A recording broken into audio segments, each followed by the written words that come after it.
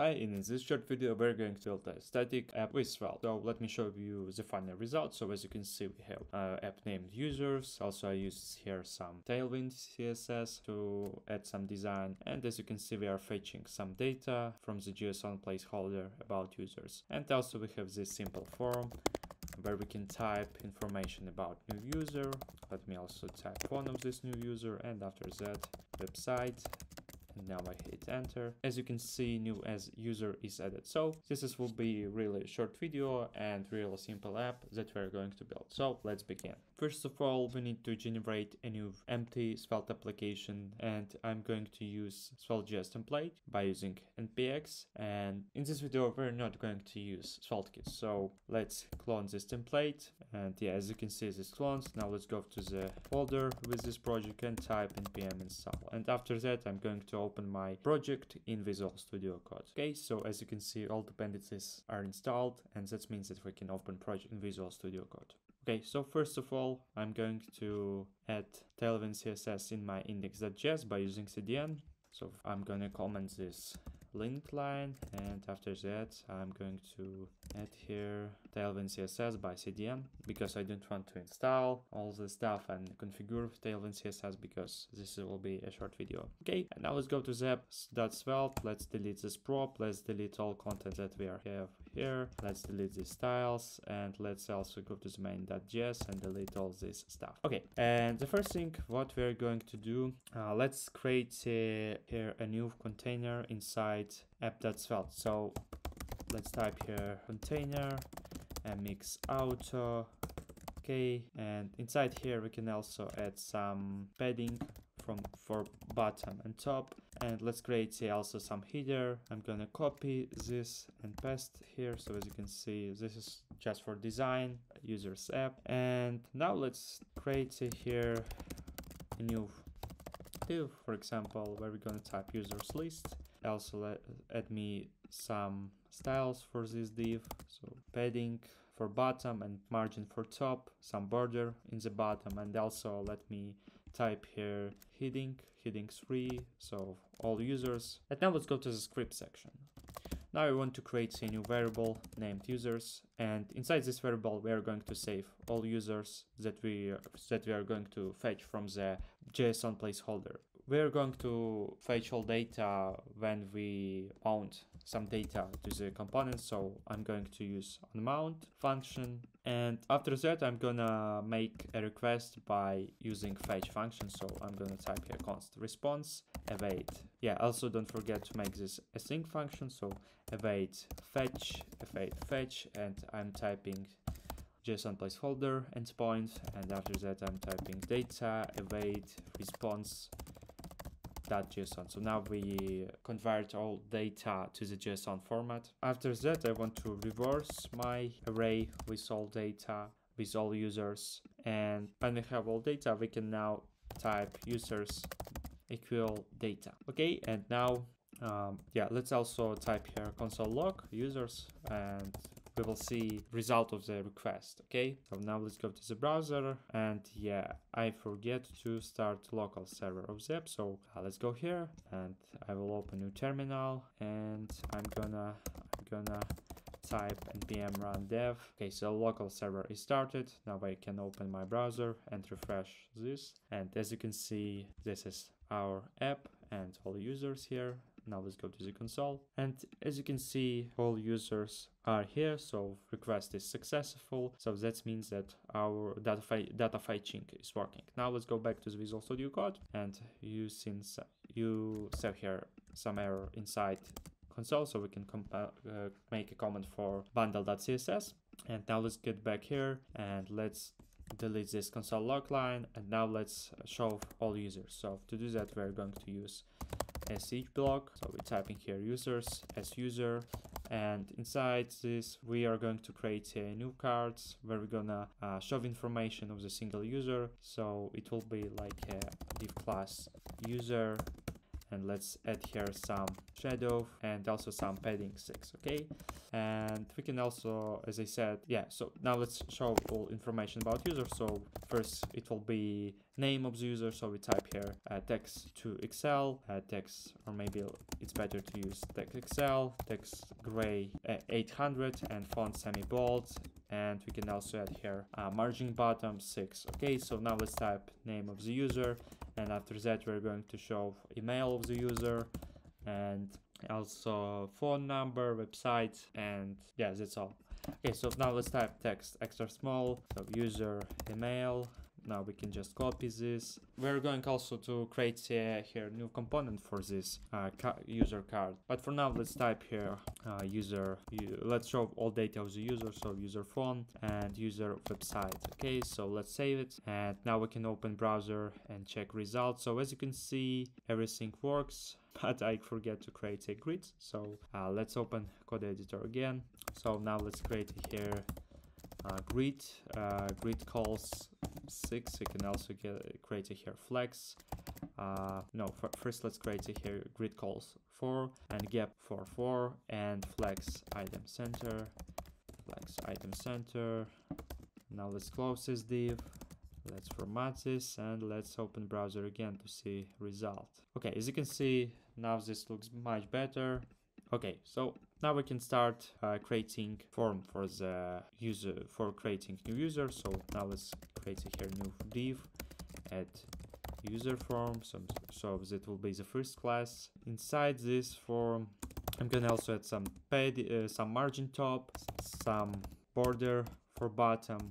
Now let me change color for the bottom, so it will be border gray 800, and we can also add some padding bottom 12. Okay, and we can also add here title, add user, and inside this div, let's create a new form. So yeah, we're going to add action for this form soon, but for now let's create here a few fields, and yeah, also add class flex item center, but we can also make this responsive, so it will be flex call on mobile, and on the large, on the desktop, it will be flex row. Okay, now let's go here and let's create a first field, and the first field, it will be email of the user.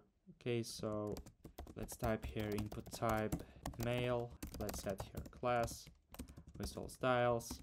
We can also add here placeholder where we're going to type email, and now let's copy this. Let's create a new text field where we're going to type name, and we can now type here phone, and we're going to change type to tel, and the final field, it will be website of the user, and we change here type to the text. Okay, and now let's create the submit button. So let's type here submit button, and change type of this button to submit, and let's type here create a user, and also add here some stylization. So let's add padding x4 and padding y2 and text white, and we can also type here text center and bg. Maybe we can type bg green 400 and rounded full. Okay, so that's all for the stylization. Now let's open browser. As you can see, this looks much better. Nice form, but I forget to add here space in the between these inputs. So let's type here space x4. Let's save it, and now let's see what we have in the browser. And yes, that looks much better. Okay, nice. And now we can create a variable where we're gonna save all data of the new user. So it will be let user. So first it will be, we will have here some fields, for example, name, email, website, phone, and after that I'm going to create a website field. Okay, and now we can bind values to this all variables of this object by using bind attribute. So bind user email, and let's type here bind value user what we have here. So it's this name, and bind value user phone, and the final field, this is user website. So now we're binding value of the user website. Okay, and now we can create a function to add new element to the users array. So we're gonna create a new function named save user, and let's add here also submit event, so on submit, and we also can add here prevent default, and we're gonna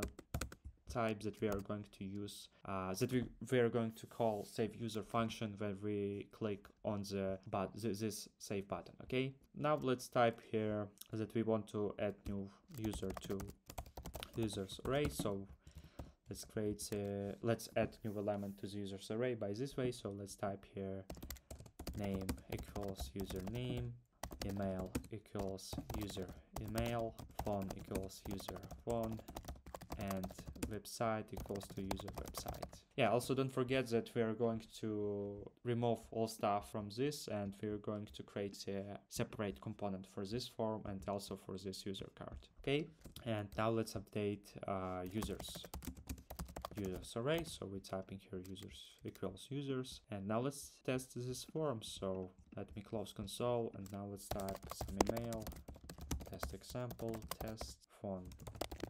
I don't know, we can type some random phone and website test.com. Let's click on create a user, and as you can see, user is created. But we need also to clear all these fields. So let's add here some code. So we're gonna type here user.name equals nothing, user.email equals also nothing, and user phone also equals nothing, and user website also equals nothing.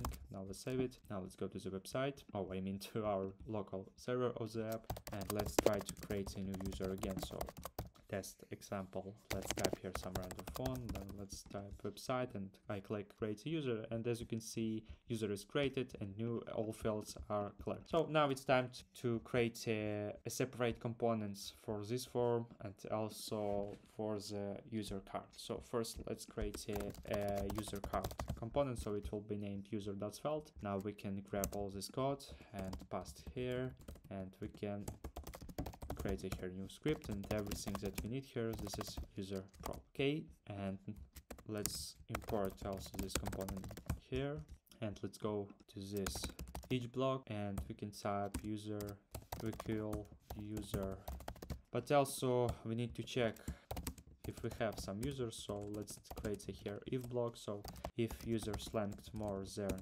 0, we are going to use this each block, and also create a here else condition where we're gonna type loading data. Okay, let's format also this each block, and now let's save it.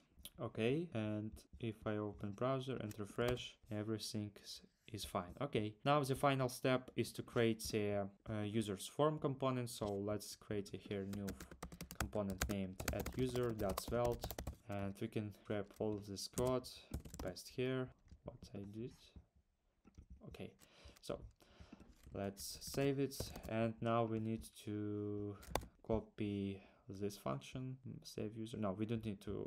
We need to copy this variable, and we need to create a here script section, and we're going to use dispatcher also, but let's create a new function named dispatch save user. Okay, dispatch save user, and we're gonna call this function here. Okay, and we also need to import create a event dispatcher. Yeah, so create event dispatcher from Svelte, and we create a here new dispatcher, and we need to call this create a event dispatcher, and call this like a function. Okay, now let's go to the dispatch save user, and we're going to so we're going to call new event named save user dispatched. Okay, and we're gonna pass here some data, so it will be user equal user. Let's save it, and now we can go to the app.svelte, and we also need to import add user components. So we type here add user, let's go here add user, and on save user dispatched we're going to call save user function, and here we are going to have only one variable named event, and we're gonna type here event detail event detail, username, event detail, user email, user phone, and user website. So now let's save it. And as you can see, we can also grab this code and paste it in this page, save user. Let's save it, and I think that's all that we need. Okay, now let's open browser again. Now we can refresh, and let's try to create a new user. So test example, test, let's type here some font, some website, and if I click create user, new user is created. And yeah, I also need to reverse all data. So I'm going to type here users reverse, because I want to show newest users in the top of the grid. Okay, and now let's try to create again some new users. So for example, paste types data like this, and as you can see, new user is created. Now let's try to create another user, from example johndoe.com, name johndoe, and some random number, and website johndoe.com. Create a user, and as you can see, user is created, but we need to sort array in correct array. But as you can see, everything works, and that means that we did everything correct. So that's all for this lesson, for this video. So thanks for watching, and we are going to meet in the next videos, where we're gonna talk more about Svelte and how we can create simple and nice apps with this cool framework.